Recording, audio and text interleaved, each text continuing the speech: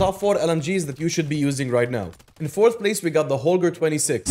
It has very minimal recoil and a decent amount of damage. After that, we got the DJ58 LSW. A lot of people love this LMG because it has no recoil whatsoever and it has a great amount of damage. But if you want the best of the best, my personal one is the Bruin MK9. If you remember the Bruin from Warzone 1 days, this is the same one. And in 1st place, we got the TAC Eradicator. It has the best recoil and best damage, but there's only one problem with it. After you shoot your first few bullets, the fire rate on this LMG will go down, making it kind of hard to kill more than one person. So yes, it's the best LMG, but you need to hit your first shot and you have to wait for a second until that rate of fire resets. And if you feel like that feature is holding you back, then just go back to the Bruin and you're set to go.